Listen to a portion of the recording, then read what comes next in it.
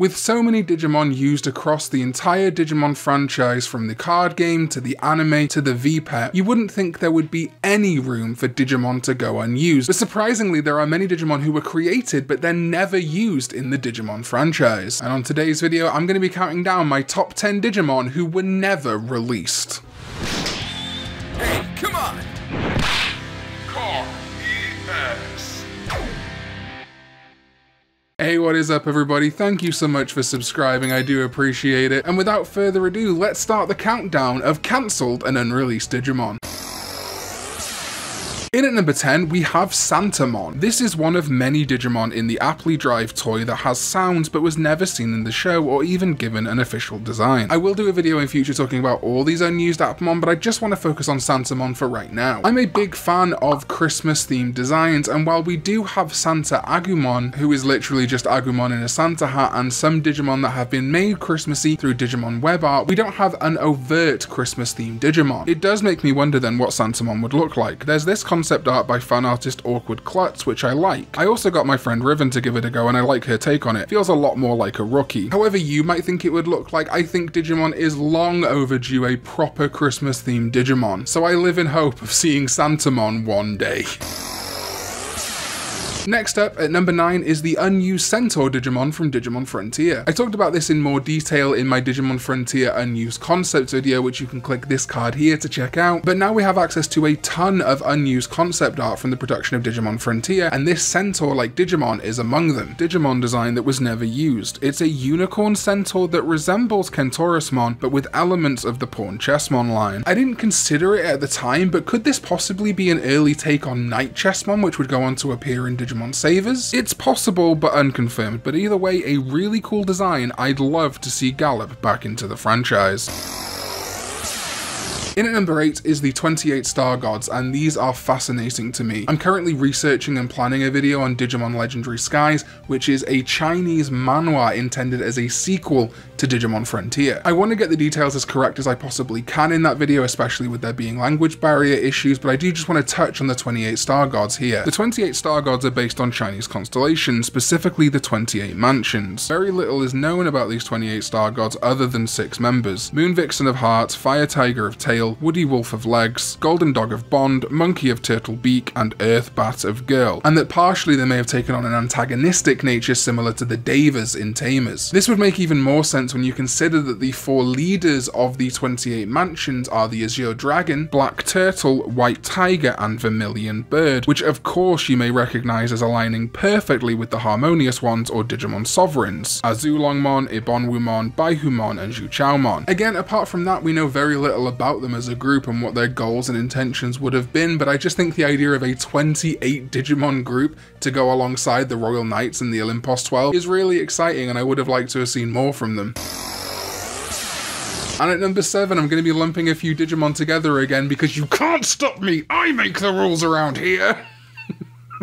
I want to give another shout out to Equestramon, Ganvivamon, Rurimon, and Piontomon, the Digimon who were created as rewards for the Digimon Adventure 20th Anniversary crowdfunder. These are all based on supportive fan designs, and as I've said before, I just adore them and really hope they appear in games or V-Pets or something in the future. I'm also really excited to see what the final 5th design will be. As of time of recording, it hasn't been released, although knowing my luck, it will get uploaded at some point between me saying this and editing it, or even worse, after I've already uploaded the video. Next up at number 6 is Kaminarimon. This is a Digimon that is referenced as far back as Digimon World 1 on the PS1 and would have been achievable with the Electro Ring item, but it's also jokingly referenced by Junpei or JP in the Digimon Frontier audio drama Things That Want to Be Told. It was believed for many years by many people that Kaminarimon had no official design, but actually it was under our nose the whole time. This is Kaminarimon. I've seen people indicate disappointment at this design, but it actually makes a ton of sense when you consider that in the real world, Kaminarimon, literally Thundergate, is the entrance gate to Asakusa's famous Sensoji Temple in Japan, which of course has this giant lantern smack bang in the middle of it. This is why I love Kaminarimon so much, because even though it never actually appeared in official Digimon media, it was just hinted at. The most it got was lip service in the audio drama. Its design still has so much thought put into it and draws from multiple things: the spark of life, the Thundergate, and the lantern that hangs inside said Thundergate. I love play on words as well, so that's wonderful for me. It's something that I love about Digimon is that even the smallest, seemingly least important Digimon has a ton of thought behind it and love. Halfway point in at number 5 are the theoretical Armor Digivolutions from Armor Evolution to the Unknown, the Digimon Adventure 02 audio CD. Again, I've covered these in past videos, but I still think they're really interesting. The idea of the adventure Digimon, obviously excluding Patamon and Gatomon, who did get Armor Evolution forms in 02, being able to Armor Digivolve is fascinating to me, and while these forms in the audio CD are ostensibly jokes, I still think you could work with that design and push forward. In the CD, Tentomon goes to Jiko Chumon, Palmon goes to Chia Girlmon, Gomamon goes to Urashimamon, Biomon goes to Kyukanchomon, Gabumon goes to Kita Kitsunimon, and Agumon doesn't. So while yes, these are jokes, I would love to see these designs realized. If you search any of their names into Google Images, there are a bunch of fan artists who have done wonderful visualizations of what they could be. I'm not going to put their art here without permission, but you can easily Google it yourself. And I am actually working with some artists right now to realize proper Armor Digivolutions for the original adventure partners. Not necessarily these names, but yeah, look out for that video in the future when I finally get all 6 designed. I'm really excited for that. It just takes a lot of money and time because I want to pay the artist properly. In at number 4 is Technodramon, and this is the Digimon with perhaps the least amount of info we have on this list. It was one of the winners of the Digimon OC contest, which have been held in Japan for many years now. And unfortunately, all we have is this pixel art that the entrant Ryuhachi Kato made as his submission. But for me, this Digimon is interesting on name alone. I have a real love of Dragon Digimon, and I'm really fascinated by a technology-themed dragon to match alongside some of the more magical or militaristic style dragons we have in Digimon like Agumon, Monodramon, and Commandramon. And I think that technology element is even more interesting in the modern day. A Digivolution line built around smartphones, tablets, things like that would be awesome. I mean, you could also go the other route with techno, meaning techno music maybe? Like a DJ dragon would be very cool to me. But I could also envision it having like a visor and being sort of like future style. In my head, I see it almost resembling the girls from Hypnos or the psychic stress sphere from Final Fantasy X-2. I'm gonna make a Final Fantasy video soon, and Digimon fans, you gotta watch it, alright? I love Final Fantasy, and I know that video's gonna tank. In at number 3 are the rookie and in training forms of Meicoomon. Now look, me and Meicoomon have a difficult past, but I do actually like the design of Meicoomon. I'm just not a big fan of how Meicoomon and its partner was used in Digimon Tri, nor am I a big fan of its evolution line. But I do like these designs for its in training and rookie form that was shown off in an app around the release of Digimon Tri in Japan, but they never actually appeared in Tri itself or in any other media. I actually really like that these cement Meicoomon as a Gatomon variant of sorts, and I'm always down for more cat in training Digimon. Wanyamon and Nyaramon are some of my favorite in trainings. But what is especially crazy to me is that these Digimon don't even have names. They were obviously either planned very early on and just kind of forgotten about, or thrown in at the last minute and just recolored Salamon and Nyaramon. I can't actually think of decent names for them, what I would give them, but if you've got any ideas for the rookie and training forms of Meicoomon, let me know down below what you would call them. My absolute favorite I will pin as the top comment on this video, so give me some ideas. I'm really excited to see what you think.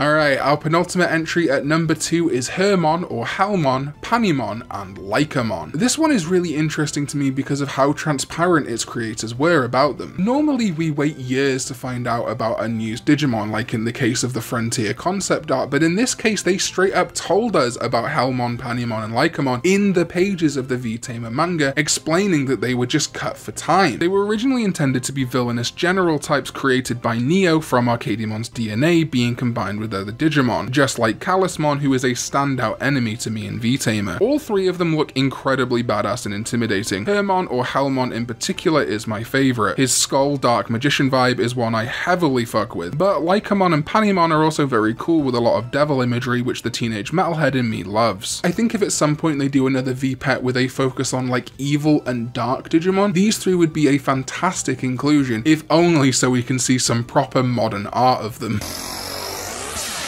And in at number 1 is Hydemon. This is the intended villain of the cancelled US exclusive Digivice toy, the Digimon Force 3, which I talked about in this video, card on screen now. Shoutouts to Arcane Fighter for this sketch of what they think Hydemon might look like, because it's very much what I've been thinking. I've always been a fan of more humanoid, cunning villain Digimon like Myotismon and Lucamon, and obviously the name Hydemon indicates a Jekyll and Hyde nature to it. While obviously it wouldn't be conveyed very well in a little black and white LCD screen, I think there is still a ton of potential to the idea of Hydemon. Something like Arukenimon and Mummymon switching back and forth between human and more monstrous forms. Except maybe Jekyllmon could be a friend, an ally. I think that would be a really interesting dynamic. Rather than a good guy turning heel or a villain being redeemed, have Jekyllmon be a friend and outright ally who, unfortunately due to a curse or his nature or whatever it may be, is forced to turn into Hydemon regularly,